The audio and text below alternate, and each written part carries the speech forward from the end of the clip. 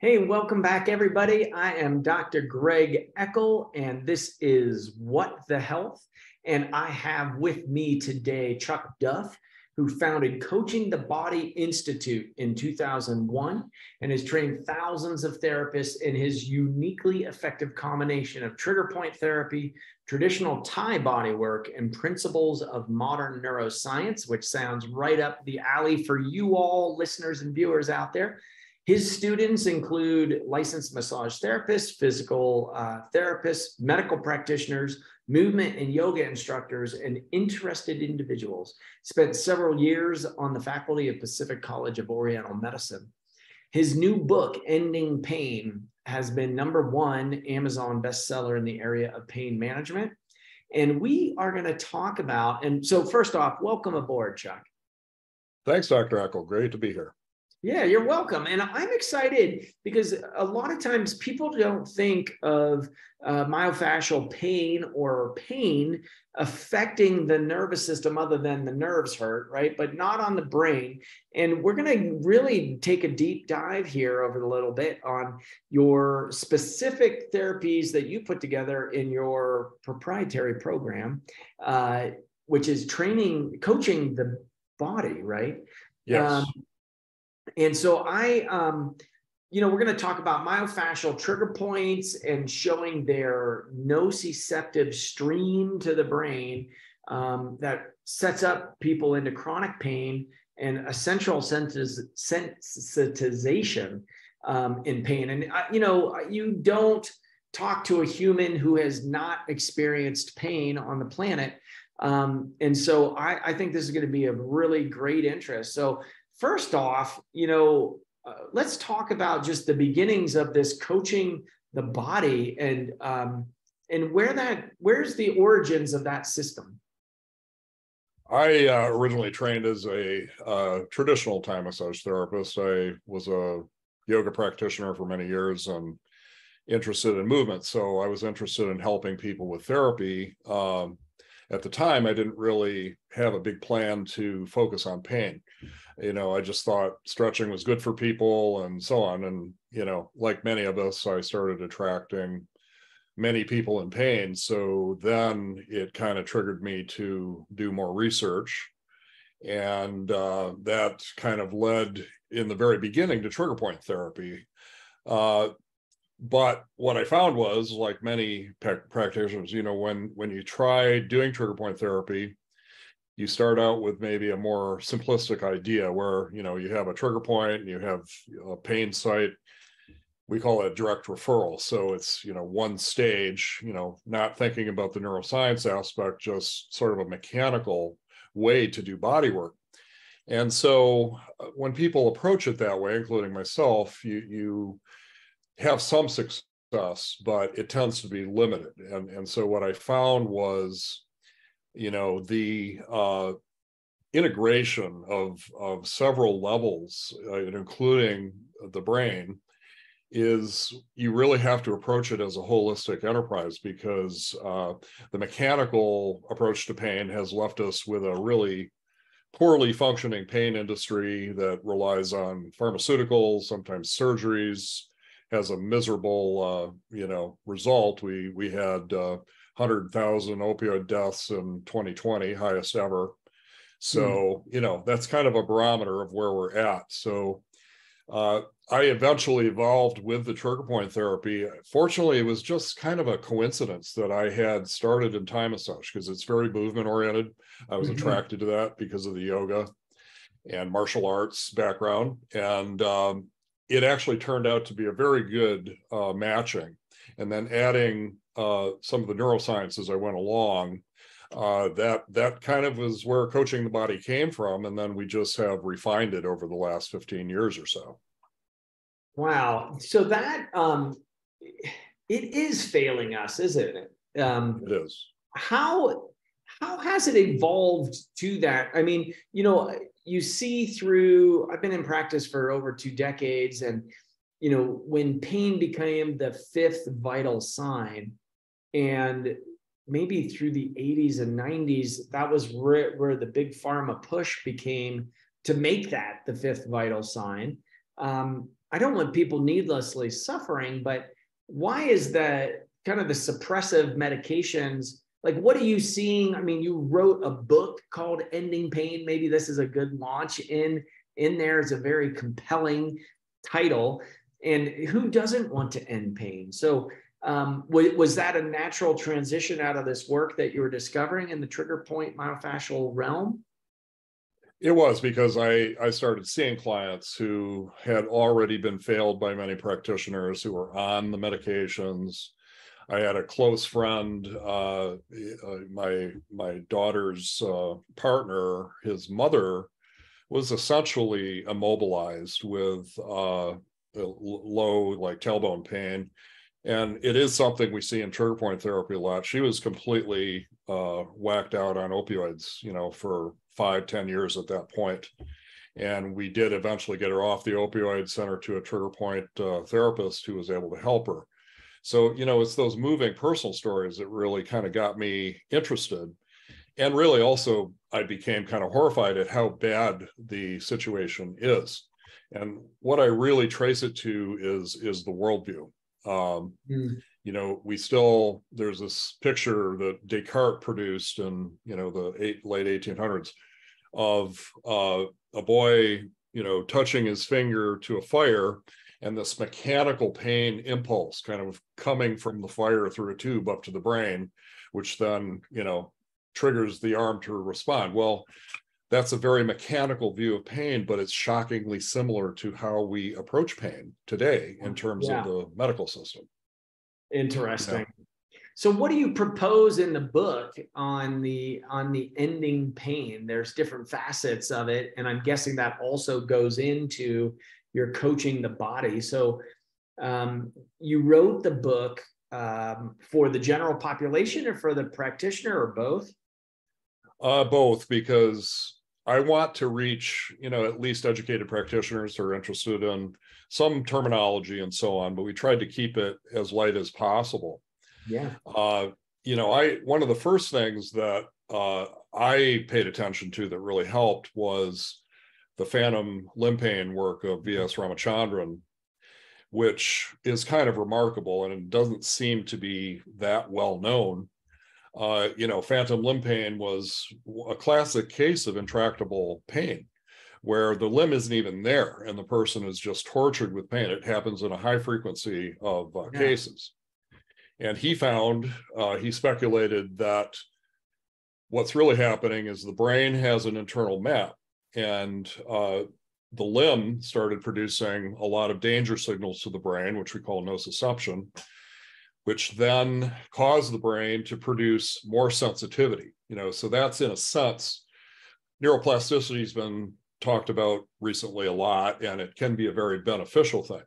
But chronic pain is really a case where neuroplasticity hurts us, because the brain can respond to a high level of nociception by increasing sensitivity. It's like your smoke alarm going off when maybe you're just cooking, the house isn't burning down, but the alarm goes off, So he said, well, let's try to modify that brain map. So he used a mirror box in which it gave the person an image of the missing limb moving.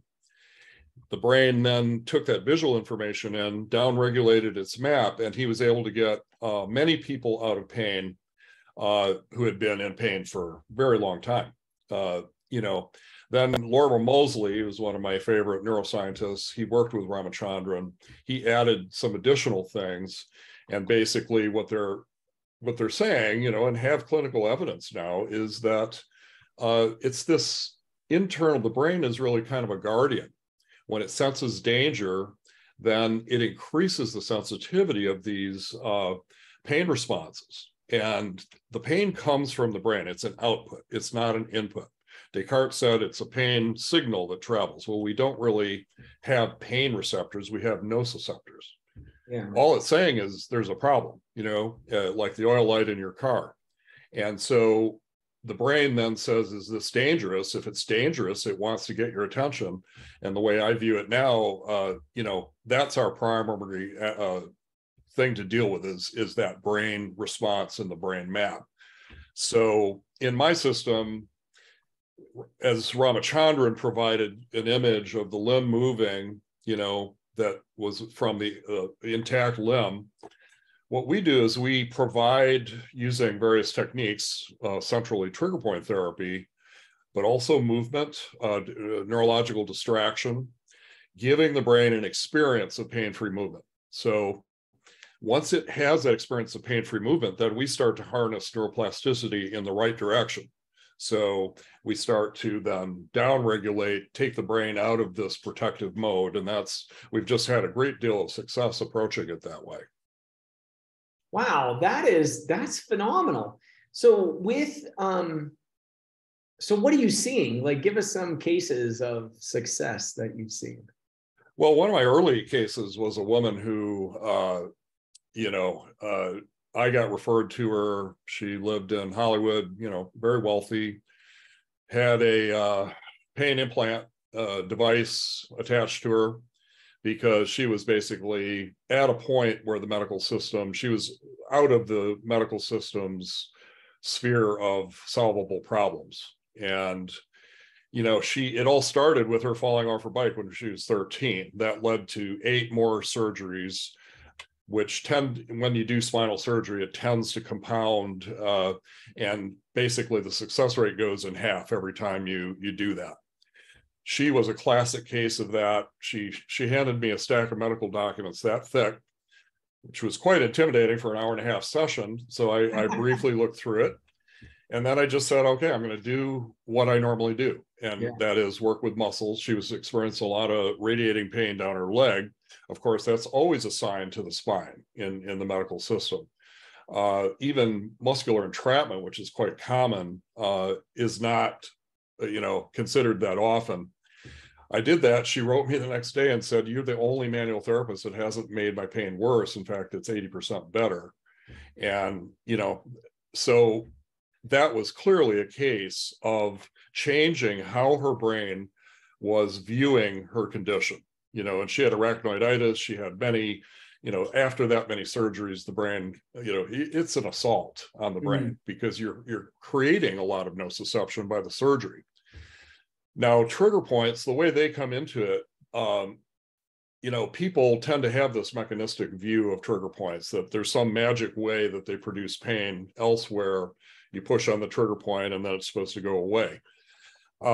Well, in reality, I see it, and now recent research. So Dr. Jay Shah at the National Institute of Health has used these hollow acupuncture needles, microtubules, to extract the liquid from a trigger point.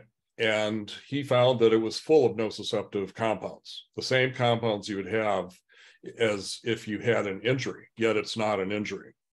To the brain, it looks like an injury because it's a stream of nociception that even occurs when you have what we call latent trigger points that aren't themselves causing pain.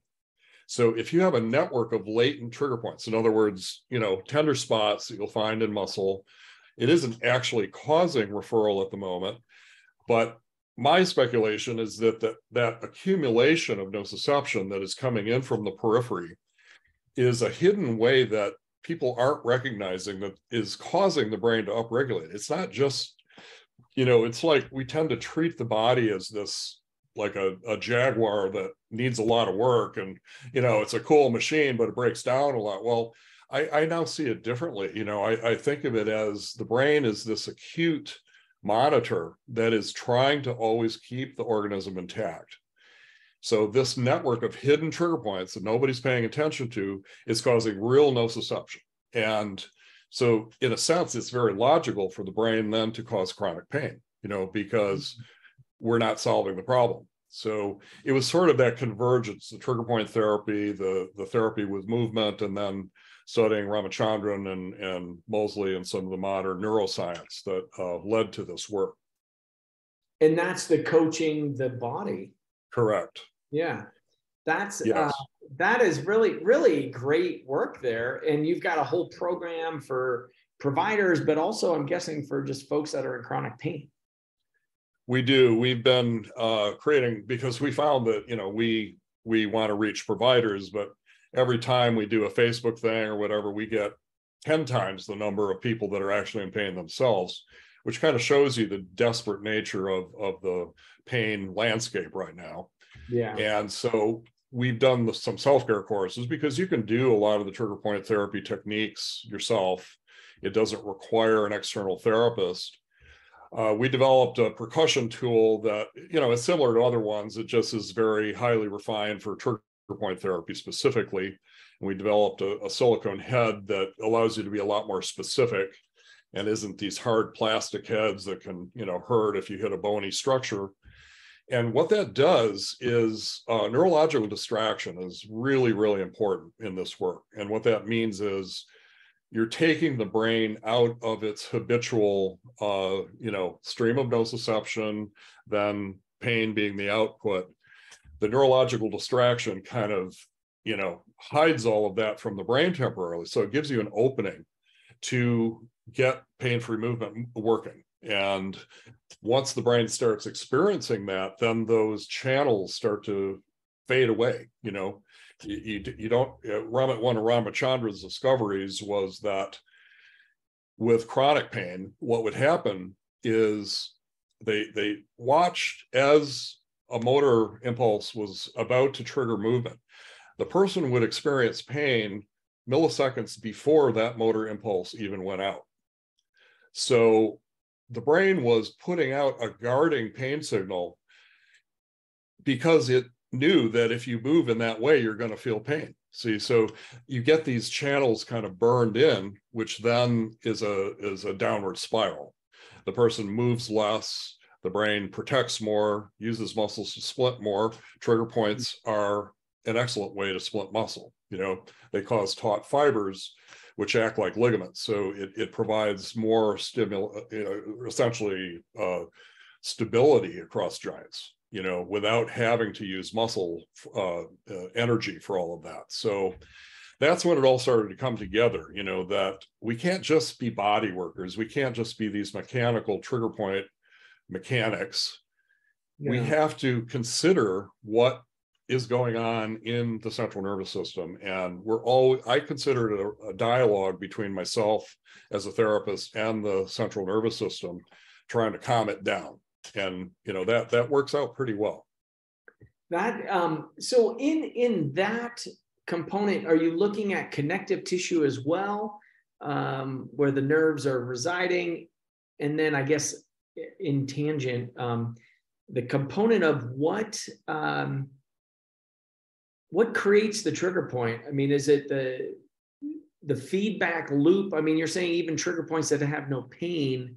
So how does somebody know that they've got trigger points if they're not causing pain? And then what causes that in the first place? Exactly. And that right in that you've encapsulated, I think, the reason why this approach is not widely used, because it's kind of mysterious. The whole idea of pain referral in itself hasn't been fully scientifically explained, but really nor has pain, so in general. So in terms of trigger point formation, it's considered to be either acute or chronic overload. Once a muscle starts demanding more nutrients than it can accept. So, an athlete is highly vascularized. They have a lot of capillaries, so they can get ATP into tissues, very well. They can recover from overuse very well. Those of us who aren't highly trained in certain muscles are much more vulnerable. Once you start getting overload, then these little encapsulations start to form with nociceptive compounds and pull the periphery of that muscle fiber together, so you have a taut fiber. Now, that was all in Travell and Simons, the doctors who originated it. But what I've done with my work is I view the taut fiber often as not just an accident. It's something that the brain, and Leon Chaitow, who's a brilliant body worker, passed away a few years ago. He wrote a really important article that I've used quite a bit, which is, what if trigger points are not a bad thing or a misfunction? They're actually useful. a hypermobile individual has unstable joints. You know, their ligaments aren't doing the job. Muscle has to be recruited to stabilize those joints. Well, you put taut fibers in, now you've got fake ligaments. You know, it's a way to introduce more stability, which means safety. So if you have a broken limb, you want to split that limb. You don't want it moving around, possibly damaging more tissue. And so that's kind of how we approach it. Originally, the trigger point may form because of overuse, but I also believe it can be a tool used by the central nervous system to stabilize, just as Chaitau proposed. So we kind of include that in our work, and that's why we put such a focus on trying to, you know, downregulate the central nervous system. Now, a lot of people, my friend David Hanscom has been brilliant in his work. He was a former advanced spinal surgeon who got out of the field because he realized so many inappropriate surgeries were being done. He was in pain himself, and he studied John Sarno's work and has really developed an advanced system for down regulating the central nervous system, including, you know, calming anxiety and stress and creative writing and so on. And I think that's really important work. However, I think we also need to include the fact that this nociception is coming in from the periphery, and that's hidden. You know, you can't measure that unless you get your microtubules out, and you kind of speculate that must be happening. I mean, it has been shown on a neurological level now that these trigger points do that. So I think that's the missing component, that we could speed these treatments up really quickly. And, you know, instead of taking 6 months, I mean, we plan to get results generally with almost anybody, even in a chronic situation, in at least having an impact, you know, in a few sessions. And just by calming that peripheral load, you'll see the brain start to respond. And that's kind of what has led us, you know, to where we are today. Wow. It brings up a question, because this concept of safety, are you seeing this in folks with unresolved trauma or trauma in general? So it's not just from injuries, overuse, along those lines, where you think, you know, a lot of folks will think, well, I didn't like do anything different, but that aspect of the innate intelligence protecting itself and creating strength and making the trigger points that create almost ligamentous like fibers, creates a restriction. That's one. The second one, are you seeing an increase of hypermobility conditions in practices and in your trainings of providers and lay people in general? We do, and I think the point you made is a very important one. You know, there is a lot of hypermobility. Particularly, we focus on hyperpronation in the ankle at the subtalar joint. It's just shocking to me how many people have innate hypermobility in that joint. And what then happens is, even mechanically, you know, you start to use your hips and abductor muscles to bring the arches from medial collapse onto the outside edge, so that, you know, you're not, because what happens then is the whole posture collapses. And of course, you know, you have to consider the proprioceptive chain of events that's happening. The brain is monitoring this. So we find often it's at the ankle that we can intervene most effectively, and the posture will straighten up. That in itself will downregulate the brain, because it just vastly reduces the amount of nociception flowing in, you know. So I can't tell you why hypermobility is exploding. You know, we have theories about putting kids in hard shoes on hard surfaces, but you know, I think that's work to be done. We just have had a lot of success working with it, and it kind of fits into that same model, you know. So it's overlooked, but it is actually quite effective. Wow, that's fascinating. I'm wondering, are you doing any work with the aging population and posture? And are you finding that same thing to be true? Is it coming from the ankle? Yeah. Well, a good example, my brother-in-law, he's 80 years old and had a basically melanoma that had metastasized into the brain. So they were able to do some radiation on the brain. And he was a star basketball player. You know, I used to play basketball with him when I was a kid. And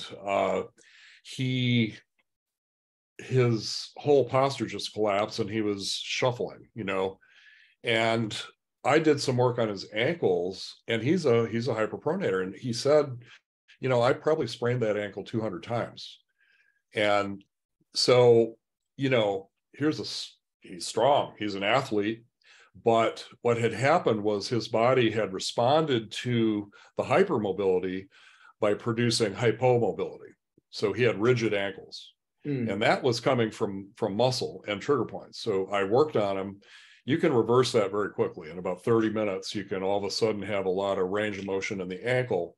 Now, that in itself is not necessarily doing the person a favor, you know, because that just brings back the hypermobility. So we use arch support and you know, we try to address the hyperpronation collapse so that the brain doesn't have to kick in with the protection. And that, you know, he was walking on the beach later that day. So it can have, and I do think this is also related to the whole idea of the elderly having poor balance and falling. Well, you have poor balance when you're getting erratic muscle signals from the ankles and the legs and so on. So that is an inevitable result if the brain has had, you know, decades and decades of trying to stiffen the ankles against hypermobility. So I think a lot of the really tragic falls and so on that eventually can lead to hospitalization and death in the elderly could be addressed by addressing this issue. You know, we've had some great results with that. That is phenomenal. And, you know, so many people aren't even looking at that aspect with the aging population and strength components. Super fascinating. Thank you, Chuck, for sharing with our listeners and viewers. Is there anything else in closing that you would like to share with folks? I always like to end the podcast with an action item. But even before then, if you, you know, we're going to put some links in for your practitioner training and your website, the coachingthebody.com. We'll put those links in the show notes. But, you know, anything else that you'd like to share here? Well, the reason I wrote the Ending Pain book was in large part because if we're going to create systemic change, we kind of have to change the worldview. You know, if you have pain on your hip, you know, your doctor may say you have trochanteric bursitis or you have tendonitis or this or that. It'll give you a painkiller, and everybody's on the same page with that. Well, you know, chances are you have TFL trigger points, and that's in response to your gait. That's something that the general population can understand. When I work with clients, I'm an educator. I don't treat them like, you know, dummies. They're hungry for knowledge. Yeah. The knowledge in itself can downregulate the central nervous system, you know, because you're not in this victim situation. That David Hansen gets into that a lot. So what I would encourage people to do is read some of this, you know, these stories. They've been in popular media about Ramachandran and his phantom pain work. Lorimer Moseley, he's a very entertaining guy. He's got TED Talk and so on. Get my book. I mean, it's written for, you know, people that would likely be watching this podcast because they're curious. People are curious and they deserve to know more. I don't think the pharmaceutical companies and the industrial medical complex are particularly motivated to change things because they're making a lot of money, you know, so we have to do it. Awesome. And what do you recommend as far as getting somebody into action, as we have just discussed some really enlightening components on the myofascial trigger points and nociception, proprioception, chronic pain patterns, and degradation of central nervous system. This is big for everybody living in a body. It is, you know, and so I think we need to read the owner's manual a little bit. You know, we've been sort of, you know, just fooled by people that tell us it's just mechanical breakdown and, there's nothing you can really do. And, that victim impulse, it's real easy to get out of that with a little knowledge. I don't send people to read Travell and Simons, they're medical textbooks. They are not accessible for the general population. Yeah. But Claire Davies wrote an excellent trigger point therapy book. I studied with them many years ago, written for general people. So things like that, I would recommend really learn as much as you can. My system is one way to do it. I don't claim it's the only way, but I do think we need to pay attention to some of these, discoveries that these neuroscientists have given us. I love it. Well, Chuck, it has been a true pleasure. I'm excited to get your book and investigate that work and share it with our patients and everybody out there. What the health? Here you go. You are not hearing this information anywhere else. This is a game changer. I mean, there's so many folks with pain, chronic pain, and this is such an amazing drug-free approach.